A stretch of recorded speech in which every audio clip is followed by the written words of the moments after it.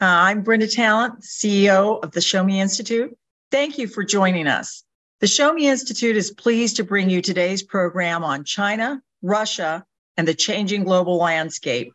For those of you who don't know, the Show Me Institute is an independent research and education organization. We focus on Missouri fiscal and economic policies from a free market lens. We don't believe that more government is the solution to every problem. Instead, we promote solutions to the problems facing our citizens from the perspective of what can we do to unleash the power and creativity of individuals. You can learn more about us at showmeinstitute.org, on Facebook at Facebook.com/Show Me Institute, or on Twitter at Show Me.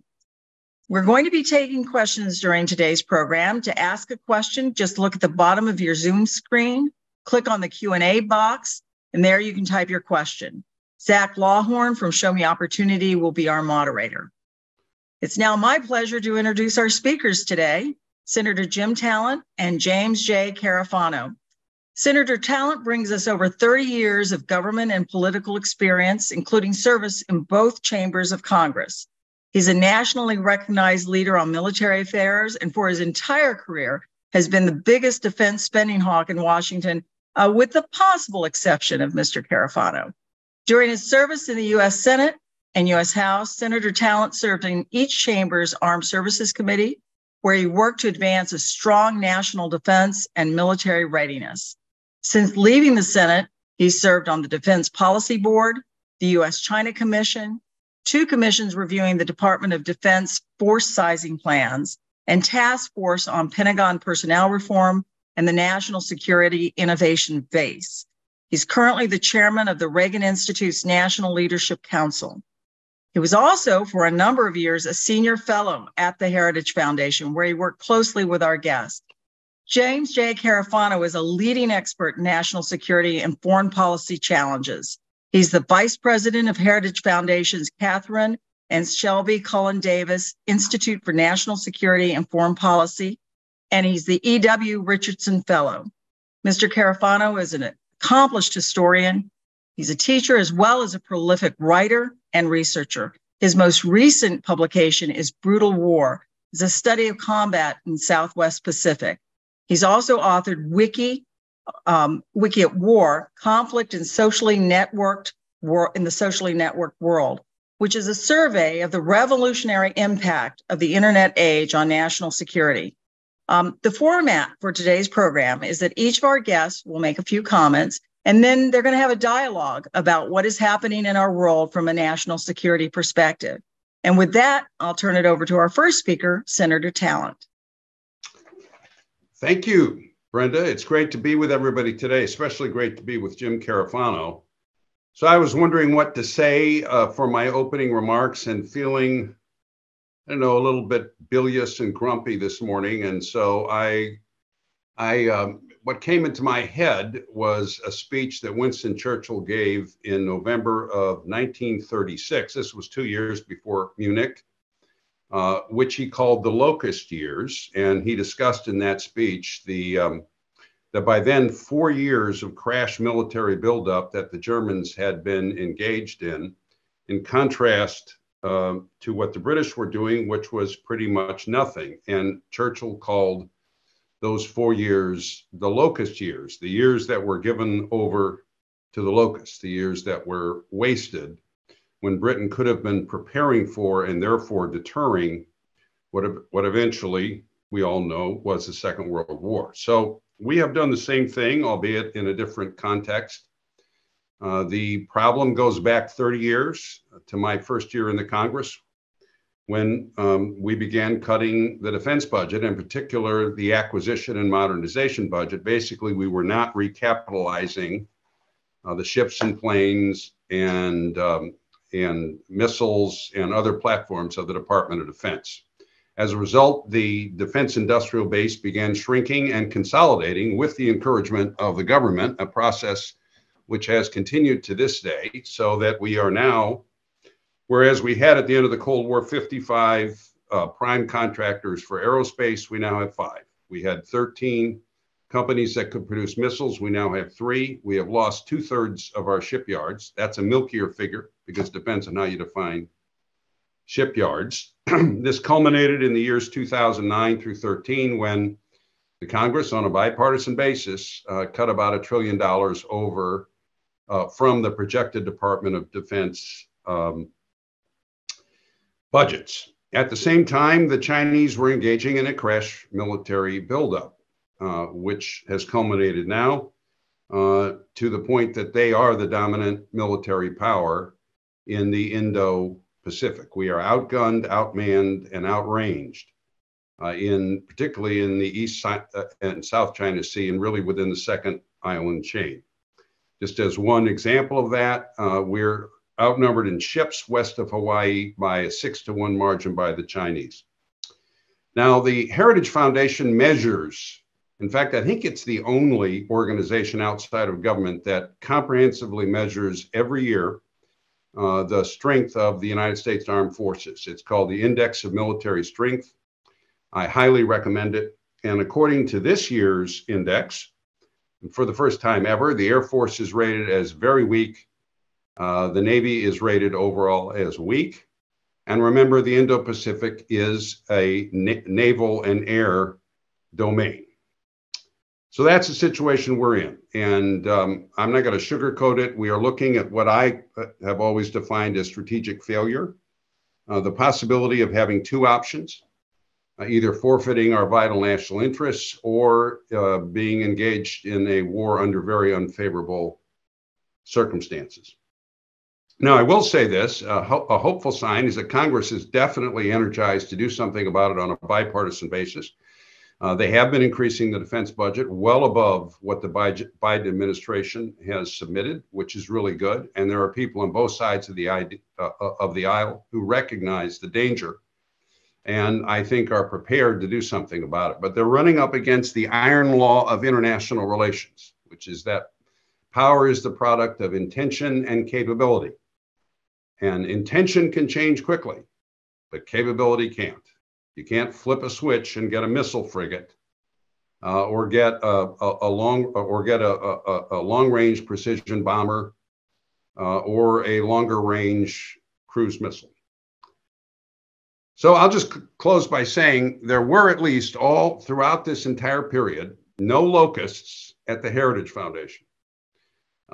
Jim Carafano has been screaming about this almost as long as I have, and I think we've had some impact and have laid the basis for trying to come back at this late date. But my cohort here on the panel is a true American patriot and far more knowledgeable about these issues than I am, and so I will yield to him for his remarks and look forward to the dialogue we're going to have.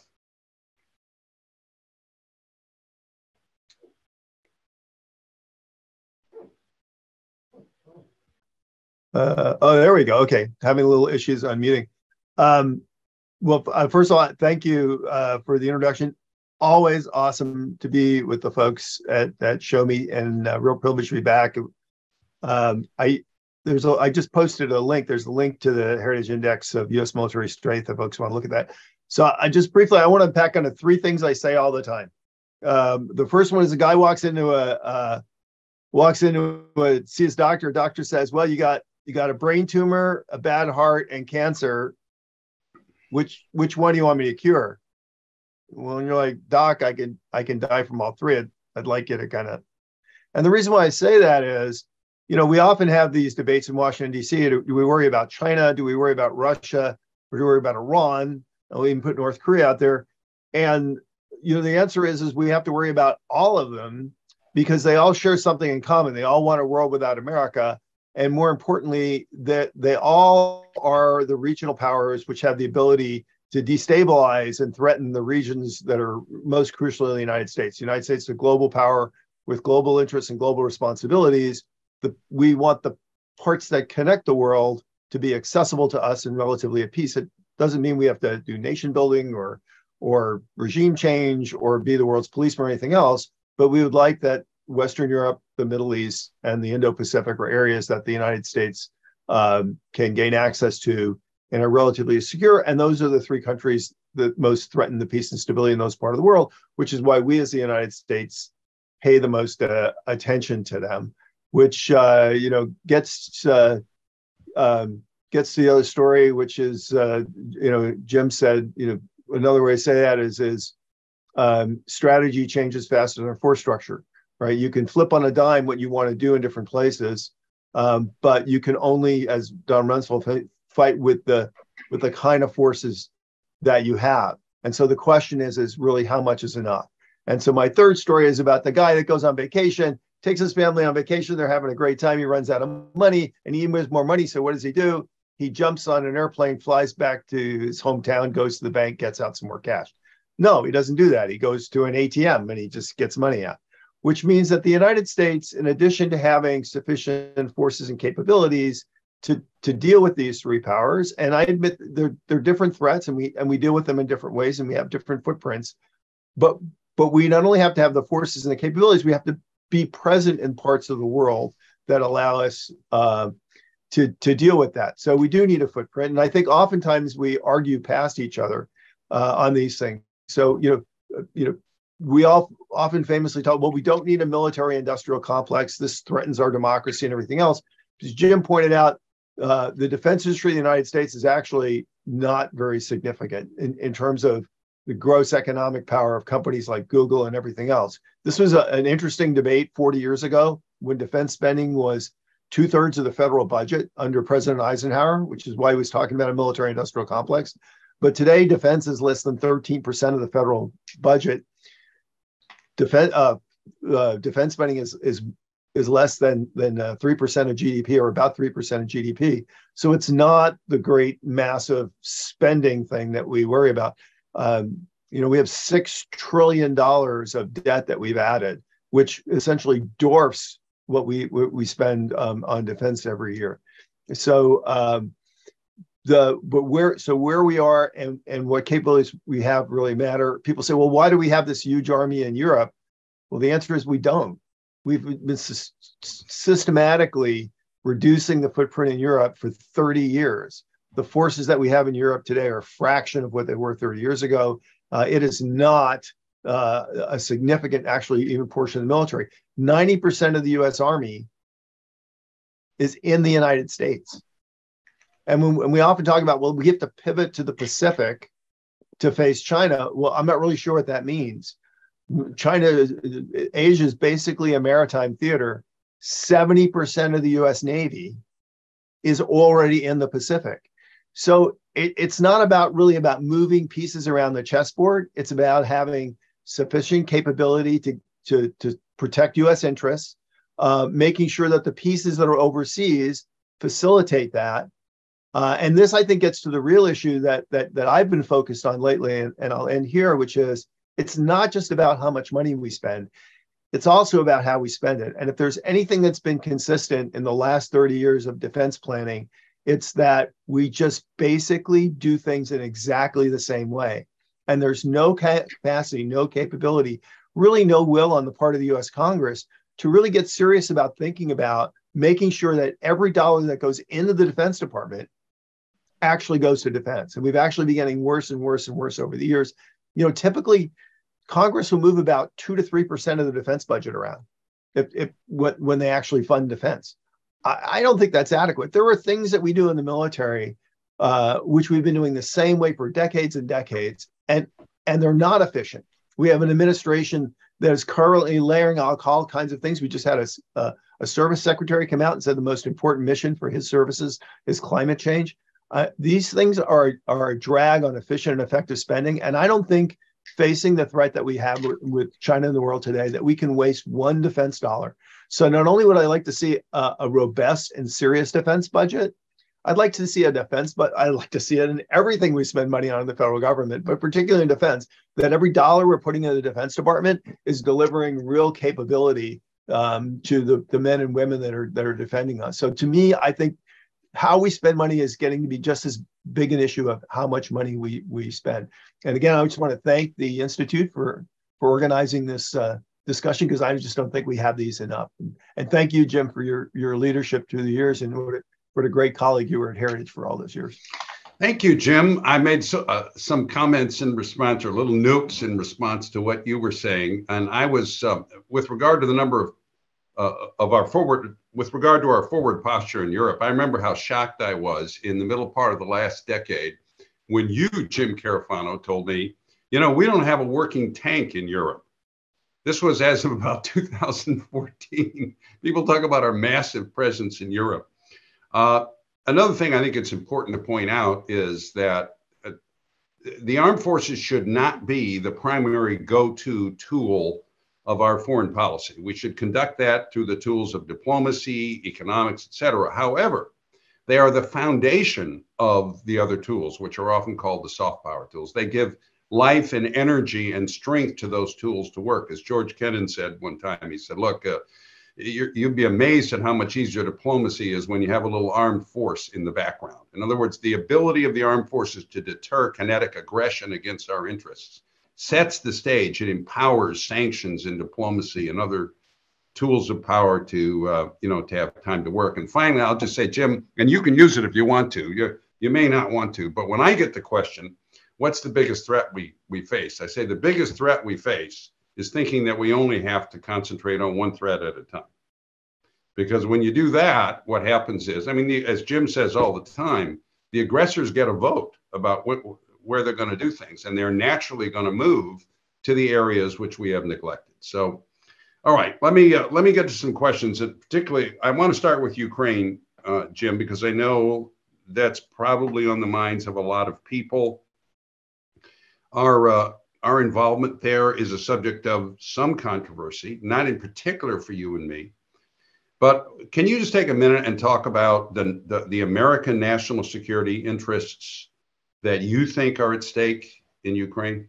Yeah, that's a great question. There was a governor who shall go unnamed mentioned who basically put out a press release on this recently, and it caused a lot of furor. And I think if people actually parsed it correctly, they realize that what was being said is actually really not terribly remarkable. And I think it's because, we've lost the language of being serious about national security and defense after the Cold War. The vocabulary that we used all the time to talk about these things, because, for decades, we just kind of went around in la la land. We really weren't worried about things. Who cares if China's rising? Oh, the Russians, it's just a gas station that used to be a country, do we really have to worry about it?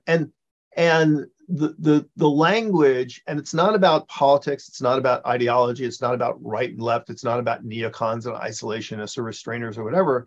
It's about what is best for the American people and what's the appropriate response and level of attention and treasure and risks that you assume. And we decided that because we have so many problems and it's such a big world, in the prioritizing what we call interests, national interests. What's in the best interest of all of us, of all of America? And we would start with vital interests, which are the things that are essential to the survival of the country. The things that you would literally put the greatest generation on an airplane and parachute them into another country to fight for. Below that are things that are important that, okay, you might not fight World War III over this, but it's worth investing something because it's an advantage to us and our interests to do that. And then there are things that are called peripheral interests, which are, kind of nice to have. We'd like for this country to be our friend. So, I'm willing to, maybe give them a little foreign aid or something, but, it's not, the most, like a super, super vital thing. And this is kind of a brutal way to kind of organize things. So, for example, when you're talking about Ukraine, 44 million people fighting for their freedom, hundreds of thousands of children kidnapped and sent back to Russia, casualties, losing 50% of the GDP, millions of refugees.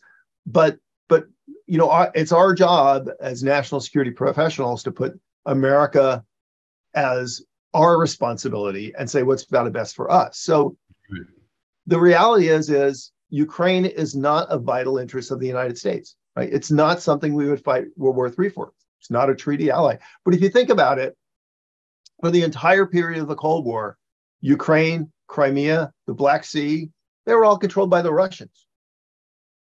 We're still here, right? So, I think it's just kind of logical. It's not the end of the world, right? So it's not something we would fight a war over, but that doesn't mean it's not important. It's important for a couple of reasons. It's important because Putin was never planning on stopping in Ukraine. I mean, if you just read what he says and what he wants to do, his plan was to have dictatorial control over all the post-Soviet states, influence over all the post-Soviet region, see NATO dissolve, see the United States pushed out, and that does threaten our vital interests. And of course, the biggest cheerleaders for this were the Chinese, because that's exactly what they want. They want a Europe that's weak and disorganized and divided and distracted, so they can push the United States out. So and if you just think of it logically, first of all, Ukraine is one of the world's greatest breadbaskets. Well, we've seen what Russians do with oil blackmail. What do you think they're going to do when they control one of the world's largest and most important exporters of foodstuffs? The Black Sea is a crucial free and open space for transit. So these are things that are actually important to the United States. So that puts the debate in the right place. And I think we're not going to fight World War III. We're not going to be a party to the conflict. Nobody really seriously argues that. And it doesn't make sense for us to do absolutely nothing and turn our back on that and let the Chinese and the Russians do things which ultimately will hurt the United States. So the debate rightly is between doing nothing and going to war. And I think that's kind of where we are. I think it's a bit complicated because I think we have a president who's actually not a very good leader, hasn't done a good job maintaining bipartisan support, hasn't been physically responsible on way too many things, hasn't really addressed issues about, why are we there? What are we doing? What's the right level of support and everything else? So we don't have the best leader dealing this, but I do think if you just coldly, logically look at this, it is in the U.S. interest to do something to support the Ukrainians in their self-defense. And we're kind of in that space. Obviously, I would be, I'm much, I'd like to see a lot, the accountability, so people are really confident of where things are going. We can talk about that. I'd like to see a smarter strategy in how we're supporting the Ukrainians, so we could talk about that. But the reality is what we're doing is in U.S. interest, and you can't argue that it actually hasn't done that. The Russian military has been degraded by a significant extent to the point that it'll be years before they can really talk about invading any other country again. Exactly. From a selfish standpoint, in the long term, this is actually good for the U.S. First of all, it means that our commitments to NATO are nearly as substantial over the next decade than they would have been. Russia's less of a threat. Our European allies are actually doing more of the kinds of things that we talked about under the last administration about burden sharing. So we're getting European allies who are kind of moving in the direction of doing their fair share. So that's why we're there. And I know nobody likes war. Nobody likes to watch wars go on, and it's frustrating, and they all want to know when it ends. And I'm sympathetic to that. But, we all want to ask the question that we want the answer to, like, when's this war going to end? But that's a question that can really only be answered by the Ukrainians and the Russians. The question that we can answer is, what is our interest? What's a reasonable investment to support those interests? And how are we getting sufficient benefit from that to make it worthwhile? Yeah, in fact, I wrote a column when all this started. I've written a couple of them. And to me, it's as simple as the adversary of our adversary is our friend, at least for limited purposes. And Putin, ever since he's come into power, has very deliberately made the Russian state an adversary of America's interests, not just in Europe, but really all over the world. So, of course, the Russian government is the chief state sponsor of cybercrime, for example.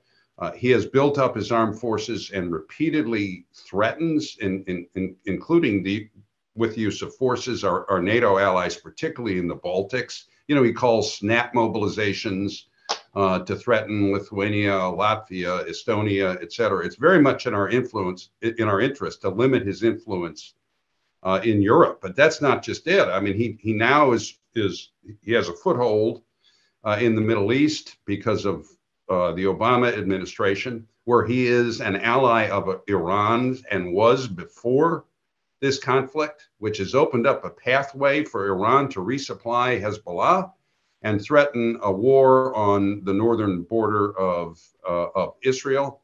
And of course, he is the junior partner to Xi Jinping, despite the traditional Russian-Chinese enmity and hostility. Putin has looked past all that because he is aimed at the United States. And so he is supporting the Chinese diplomatically. They do military exercises together. They're just signing some kind of protocol today. And a year ago, they declared their unlimited friendship. So here we have a chance to weaken the Russian state and his ability to hurt our interests all over the world. And we don't have to use our armed forces. So I have to tell you, for me, it was, I don't want to say it was a no-brainer. And I hate the fact that Ukraine is suffering like this. But I think had we not done that, the whole world, friend and foe, would have looked at us and just thought, particularly after the Afghanistan pullout, would have just said, these guys have no idea how to prosecute and pursue their own interests. Now, I will say, I completely agree with Jim. You know, in fact, I think it was John Quincy Adams who said, the United States is the friend of liberty everywhere, but the guardian only of her own. So I do not want to go looking for monsters to slay around the world, as he also said. If this really were a localized dispute between Russia and Ukraine, and there were no broader implications, you can make a very strong case for saying that we ought to condemn it, but we ought to stay out of it. That's basically what India has done. And from India's point of view, that makes sense because Russia has not been an enemy of India's interests. So to me, this was the right thing to do. And my concern about it is the irrational way the Biden administration has prosecuted. And I'll just add this, and then I want to ask you, Jim, about China. As usual, we're both talking too long, and so I don't think I'm going to be able to get to all the issues that I want to get to. So when your position as an administration in 1 month is, well, we're not going to send HIMARS because it might be escalatory, which, by the way, Putin has actually moved very cautiously about this. I think his threats are just saber rattling. I don't think he has any intention of escalating. He didn't even want to mobilize because he's so concerned about the Russian people. Okay, but when you say 1 month, for example, we're not going to send HIMARS because we're concerned it's escalatory, and then 2 months later you send HIMARS, what does that mean? It means in one instance or the other, you must have been wrong because you've taken a contradictory policy. And nobody in this administration seems to feel any incongruity at this. It's like, oh, well, it's okay to send it now. Well, and nobody in the press asked the question, well, then why wasn't it okay to send 2 months ago? So, Jim, I would have liked to get to what you see as battlefield prospects, but we're supposed to go, I think, Brenda, in like 3 minutes to other conversation. And I do have to ask you about Indo-PACOM and about the likelihood of conflict with China. I have become a pessimist about that. And I'll just preface the question by saying Washington was shook up a couple of years ago when the outgoing commander of Indo-PACOM, which is our theater command in the Indo-Pacific, Admiral Davidson, said in testimony, I believe it was to the Senate, his last testimony before leaving, that he thought the Chinese were going to make a move on Taiwan by 2027, which has become known in Washington as the Davidson window. So what do you see about the prospects for that, Jim? Cheer me up, if you will. Look, I can argue both sides of this. I can argue both sides of this question. There's 100 miles of very difficult ocean between China and Taiwan. And I think, most of the war games show that absolutely the Chinese can cross that water. They can probably land, but can they actually conquer the entire island?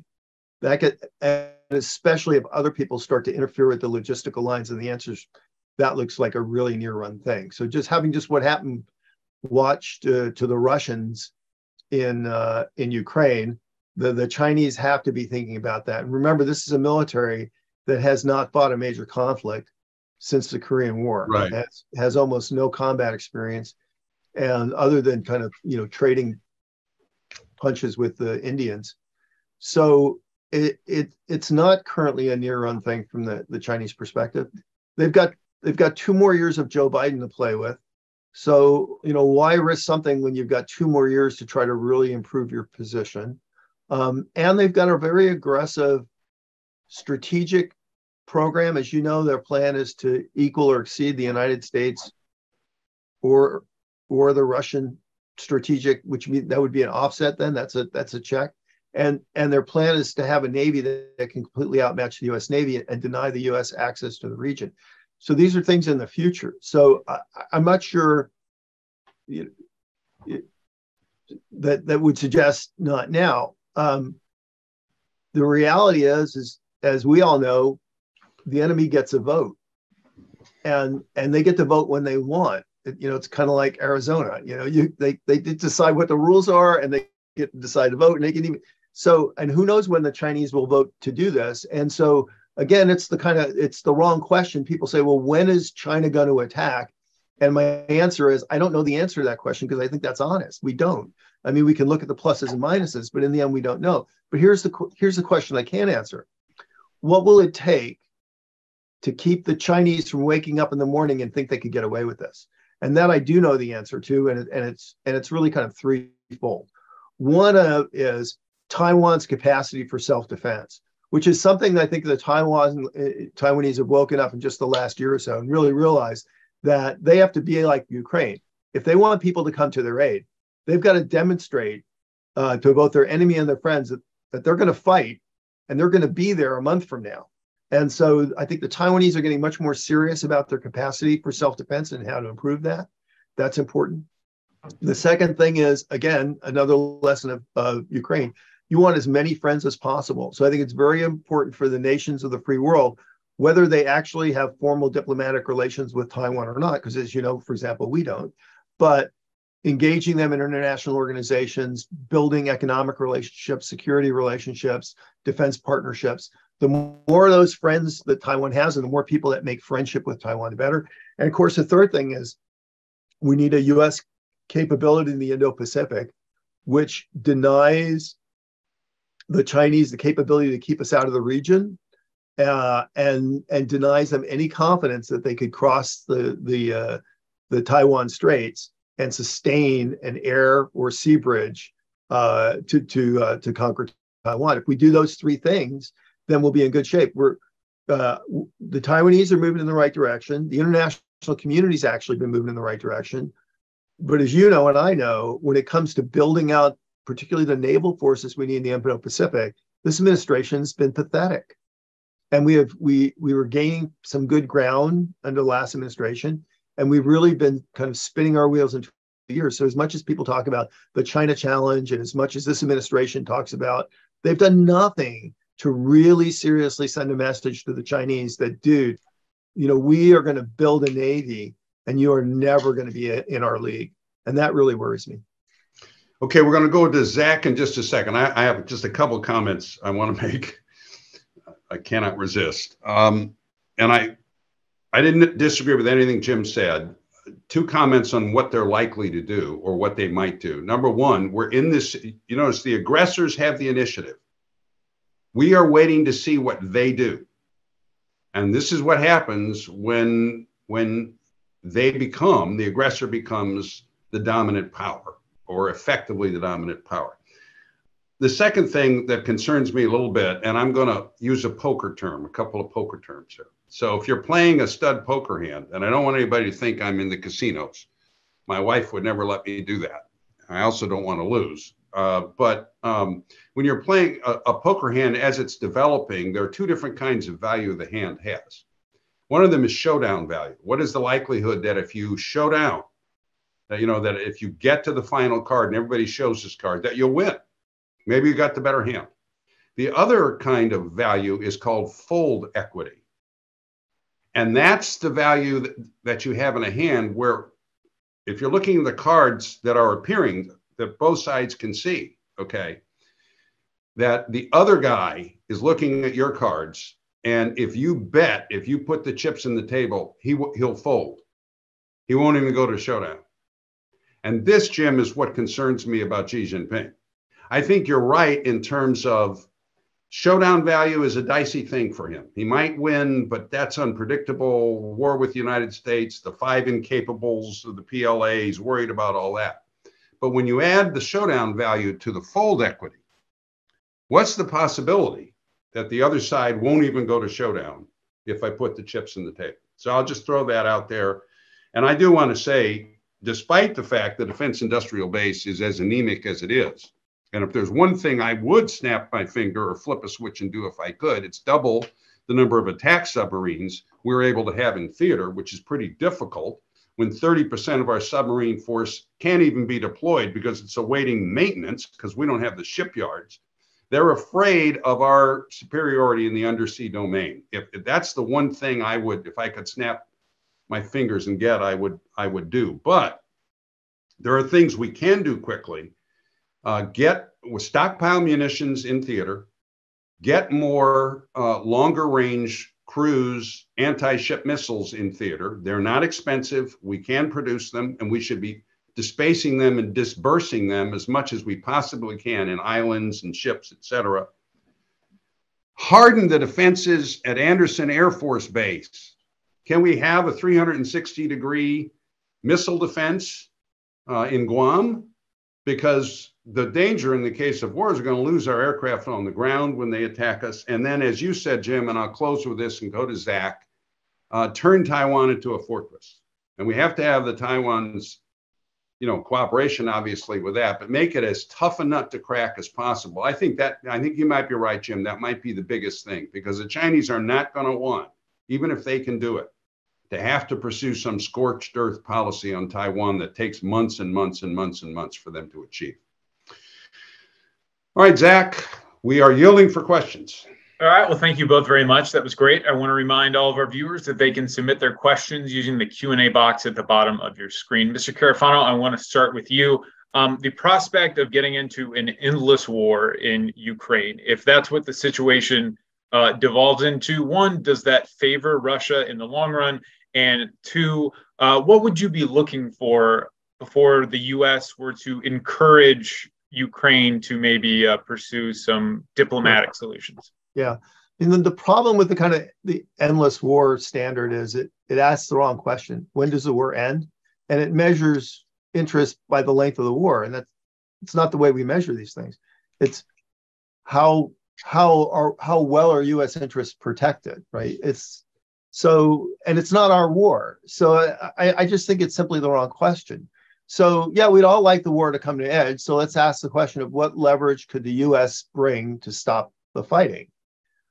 We have no leverage over the Russians. I was actually just with a bunch of Russians, and the Russians have no interest in stopping fighting. I mean, Putin can continue this war if he wants to. He's just killing his own people, which apparently he doesn't care about. But we have no leverage over the Russians, right? We've already sanctioned them. There's nothing else we can do to them to force them to stop fighting. And we have no leverage over the Ukrainians. The only leverage we have over the Ukrainians is aid. And if we stop giving them aid, then the Russians will win. So we really don't have leverage over either side to force them to stop fighting. What we do have leverage over is that we can ensure the Ukraine has the capacity for self-defense and the Russians can't conquer them. That's just the reality of where we are. And we can debate the exact number and the efficiencies and exactly what to do, but we're not in an unreasonable ballpark. People look at the numbers and they go, oh my God, look at these numbers. But I think there's a lack of perspective there. $6 trillion in deficit spending. That's our fiscal problem. It's not what we're spending in Ukraine. If you add up the fraud from the COVID relief bill and you add up the wasted money in the other major packages, it dwarfs Ukraine spending like a planet blocks out the sun. If you look at the money that it costs the United States for Biden's open border policies, it is many times greater than what we're spending in Ukraine. And then people say, well, we should be spending on border security. Well, look, we were spending nothing on border security before the Ukraine war. If there had not been a Ukraine war, we would have been spending nothing on border security. So, we can debate the numbers, and we want its efficiency. And I wouldn't spend any money unless it was proven that it was efficiently spent. But in terms of the ballpark that we're in of what we're spending to protect our interests, we're not in an unreasonable place. And that's the reality. I'm sorry, Jim. I interrupted. The question is what advances our interests, in my view. Now, what's happened at this point, I would sum up the situation this way. Russia has lost. In terms of America's interest, Russia has lost. because their combat power has been degraded to the point. I mean, I'm not sure, nobody's certain how many casualties they've suffered somewhere. I mean, killed and wounded, 50 to 100,000 or killed, and then that many wounded, and they've lost an enormous amount of materiel. So it's going to take him years to reconstitute. So in that sense, in the sense of Russia vis-a-vis the United States, the Russians have lost. The problem is the Ukrainians haven't won yet. And so I actually wrote about this a couple of months ago, Jim. So as the war goes on, there is going to be an increasing divergence between American interests and Ukrainians' interests, okay? It doesn't matter. Now, I would love to get Crimea back because whoever has Crimea controls the Black Sea. You know, we get that. So if we have a stalemate of the battlefield for years and years, I don't think it's in our interest to continue financing that. And I think what we want to do is work with the Ukrainians. We cannot abandon another ally or be seen as abandoning another ally. For the love of heaven. I mean, you know, if you're thinking of working with the United States anywhere around the world after Afghanistan, for example, I mean, why should you? I think we should begin. The Ukrainians are going to have some kind of an offensive this spring. We'll see what they do. And I would think we could begin working in the back channels for what kind of an agreement might be possible. And I think the Ukrainians, for their part, could make an agreement if they got security out of it. So it ought to include, for example, a guarantee of whatever borders emerge from this, or it's admitting them to NATO, which would guarantee the borders. And I don't care whether Putin likes it or not. So the question is, at that point, how do you get Putin to the table? And this is the point Jim mentioned. We need additional points of leverage over him. There are certain things that I would like to think the administration is talking about, but they're probably not. But no, I agree with people who say, look, you know, since we've more or less accomplished our ends, it would be good for us if we can get this thing to a conclusion. But in the meantime, I completely agree. We need to keep supplying them. And I'm very impatient, not with this questioner, but with people in Washington who say, well, we can't spend the money. We've spent, Jim mentioned $6 trillion in deficit spending, but $4 trillion just in the last couple of years. And having done that and given what we spent it on and not a dime for the defense industrial base, for the Department of Defense, I just don't, you know, when those questions come up, I just say, you know, these people in Washington are not in a position to raise that issue. So, I mean, what we've achieved already so far, I think is cheap at the cost, but we all ought to be talking about, yeah, what is the future going to look like? How do we finish vindicating our interests, and how are we fair to our allies? Okay, that's a question of honor and interest. And if you don't keep faith with your allies, you're not going to have very many allies. Yeah, I mean, look, I mean, the Ukrainians aren't stupid. I mean, there is no final victory here. I mean, Ukrainians can't defeat Russia, right? They can't drive to Moscow and drive Putin out of power, right? So at the end of the day, no matter where the line ends up, the Ukrainians have to defend Ukrainian territory. So in the long term, regardless of where that final line is, the Ukrainians are going to be about defending Ukrainian territory. So I don't think, in a sense, that Ukrainians are going to fight an endless war or think they're going to fight an endless war. You know, you bring up the point of Crimea. You know, the point is regardless of who owns Crimea at this point, if the line, the Ukrainians have taken Crimea off the table as a Russian military base, because literally everything in Crimea is now in range of Ukrainian weapons. Right. So the fact that the Russians would ever be able to confidently go, even if the war ended today, confidently able to go forward and say, well, I'm just going to continue to have naval bases and sub bases and air bases and operate out of the Crimea just the way I want, you know, with impunity. Well, that's not going to happen, because every day they're going to be in range of Ukrainian weapons. So look, I understand the frustration of, you know, why can't we just bring this thing to a conclusion? But again, you know, the reality of what's going on the ground matters, and the two sides both have the capability and the will to continue fighting. And that's the one thing that no one can really change at this point. The thing that will get Putin to the table is if he thinks he's going to lose, or if the battle. Well, he's already lost, right? Something I mentioned. What could we do? Well, we could give the Ukrainians the ability to hit inside Russia. to start hitting Russian cities. But on the end of the day, I'm not sure that changes the calculus either, because they're never going to be, but they're never going to be able to do enough to really hurt. I mean, to really substantially threaten strategically the Russians. They can hit targets in Russia, but the Russians can hit targets in Ukraine. So to me, it's that's not a magic button either to drive Putin to the table, because obviously he's demonstrated a willingness to take lots and lots of casualties. And people say, well, how can people continue to fight wars that they know they've lost? And the answer is, if you look through history, people do it all the time. Besides which, you mentioned sorry, Senator Talent. Yeah, you want to go to the next one? I mean, Jim and I could talk about this all morning. So, Mr. Carafano, you said the reality on the ground. As we hear about the potential of a Ukrainian spring offensive, what is your assessment right now of the reality on the ground? Well, it's clear that I predicted that the Russians would not do a winter offensive, because I said what makes no sense for the Russian to do a winter offensive. They're not going to gain substantially on our ground. They're going to plow through an enormous amount of men and material and gain virtually nothing. And they're going to make themselves more vulnerable to Ukrainian counteroffensive in the spring. But did Putin listen to me? No, he did it anyway. And that's exactly where we are. The Russian offensive has accomplished not very much. It has ground through a lot of power. But the reverse is also true. I mean, the Ukrainians can do a counteroffensive. But what the Ukrainians ought to have to be concerned about is, remember, they have to defend the entire border of Ukraine. From the Black Sea all the way up to Belarus. And that's a lot of ground, and it requires a lot of forces. What's strategically worth fighting for?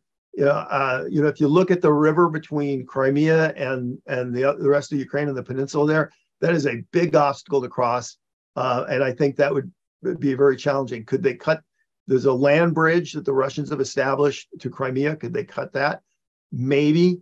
And maybe that's a logical objective, but the converse side of that is the Russians know that that's the most important thing for them to hold on to. So it's the thing they're probably going to fight for the hardest. I'll be honest with you. I have no secret knowledge as to what the purpose of the Ukrainian counteroffensive is or would be. Would it drive Putin to the negotiating table? I'm not sure there is a counteroffensive that could drive, even if they reconquered every inch of Ukraine. Putin could come back and just attack the next year. So I'm not sure there is a counteroffensive that could force an end to the war. And if there is a Ukrainian counteroffensive, I think it'll be for them to accomplish something that they believe that would give them a more defensible frontier of Ukraine over the long term. Because remember, this is going to be for them a decades-long challenge, because as long as Putin's there, they're always going to have to be able to defend their country from another invasion.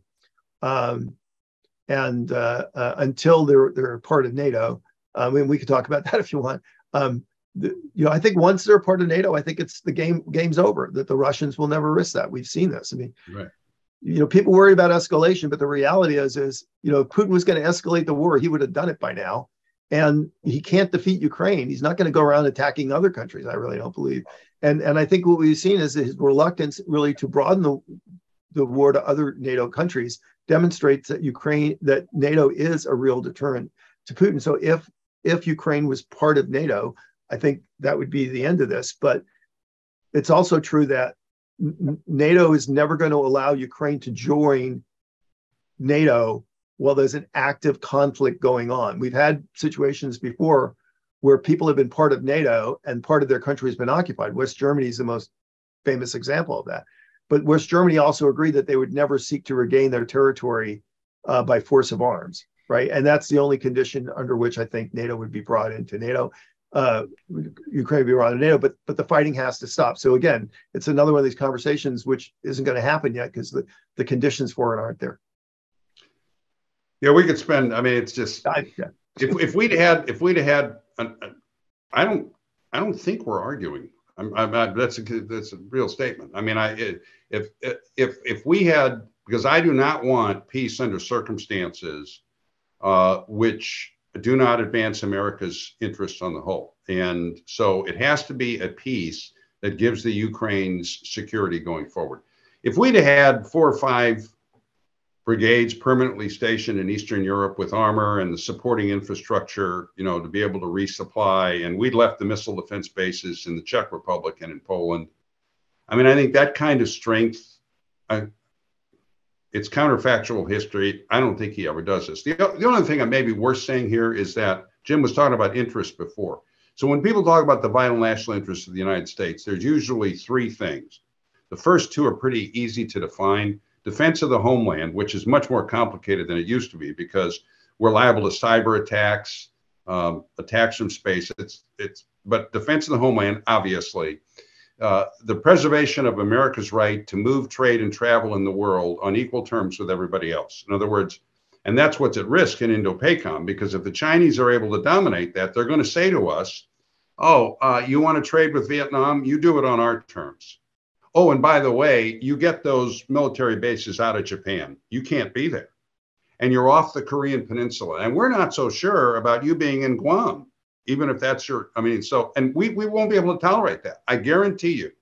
There's no president who won't defend that. And then the third, again, harder to define, is the preservation of at least acceptable stability or equilibriums in the important parts of the world, of which Europe is certainly one. So when you get a conflict like this, conflict is unpredictable. Jim and I agreed, stay out of the Syrian civil war, right, Jim? We were in agreement on that. And we still think we should have stayed, and we did, okay? But look what happened as a result of the Syrian civil war. The migrant crisis, terribly handled by Europe. So the point is, stability in important parts of the world, an acceptable one, not stability dominated by an anti-American aggressive power. So we have a lot of interests in Ukraine. And now the issue is, as I said, how to get this thing to an end that accommodates those interests. And Jim is right. If everybody thinks that what we want is to end this no matter what, then it's going to end on unfavorable circumstances. And we will again have sacrificed everything we put in it to this point. Sure. And Senator Talent, we've talked this morning a lot about China, and obviously they're watching our support of Ukraine. What do you think other adversaries, specifically Iran, North Korea, how important is our support of Ukraine and messaging to them?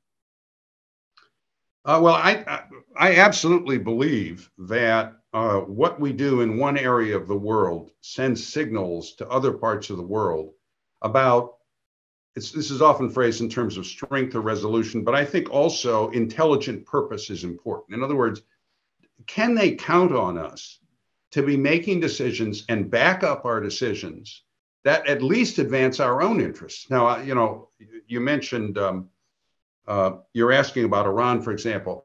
The way this administration has treated the Saudis is a huge mistake, not only because we have largely forfeited what was a beneficial partnership with Saudi Arabia in the Middle East, but because the other countries are looking at this and they're saying, well, this doesn't make any sense.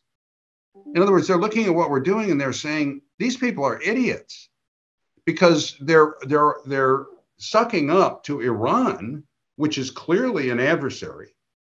And we're criticizing and attacking countries which have unsavory leaders, there's no question about that, but who have common interests with the United States. So if you're India and you're thinking, and they have been working much more with us in Indo-PACOM, India's saying we can't even trust these people to purposefully advance their own interests, okay? So consistency, intelligence, and that doesn't mean you don't do a cost-benefit analysis. Obviously, you do a cost-benefit analysis. This is why Jim and I were never in favor of getting involved in Syria, because the downside risks of that were too great, okay?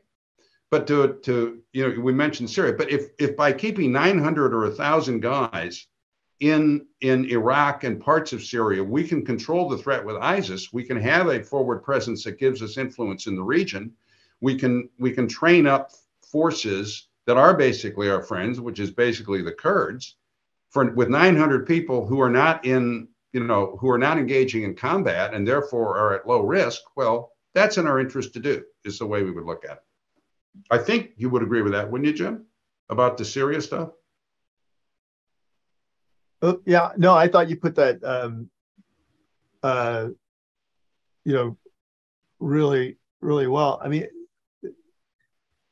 I particularly like the way you framed, what our vital interests are. defense of the homeland, freedom of the commons, and then the stability of critical parts of the world. I think that's exactly right. And then the question is to have an honest debate about how to fit, what's the right mix in those places. And I think the problem is actually, the reason why we've seen frustration is political. It's not really having a clear-eyed notion of what does America really need to do to deal with the likes of the Chinese, the Russians, or the Iranians. I mean, the reality is our political parties have become much more ideologically pure. And in the old days, Republican and Democratic Party had hawks and they both had doves, right? And so you could actually have a debate between them that essentially wasn't a political position, right? In Vietnam, the Republican Party had the hawkish hawks, and then they had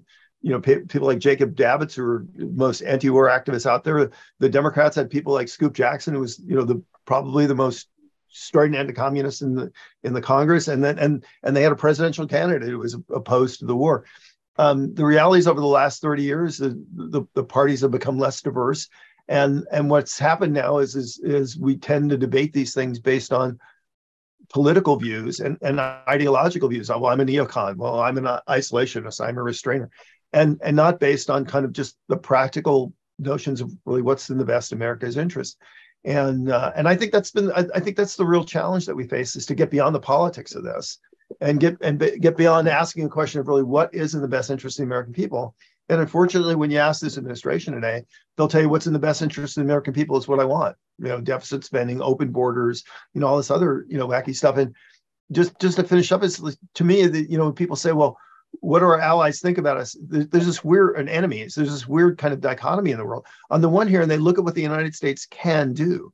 For example, look at what we've done in Ukraine. There wouldn't be a Ukraine today if it wasn't for the United States. There's no way the Ukrainians could have held on to defend that country if it wasn't for the US aid military aid it's just a fact. And our enemies are awed by that. They go, oh, damn these Americans. They can actually deliver. But on the other hand, they look at our political leadership and they just think they're yahoos. They wake up every day and they go, what can we do to put one over on Joe Biden? And that's just, so, do our enemies fear us, or do they think we're a laughing stock? And the answer is, well, they fear America, but they think our leaders are a laughingstock. There's a great irony here, and I know we're hitting up against noon.